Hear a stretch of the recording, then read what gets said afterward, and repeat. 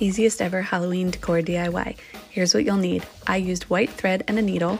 You'll want to make sure it's long enough to hang from the ceiling. Cut and tie a knot. Use a small piece of tape and hang as many as you want from the ceiling. Love this simple and fun DIY. I want to socialize, but I don't think we should. 'Cause spooky, scary skeletons shout startling, shrilly screams.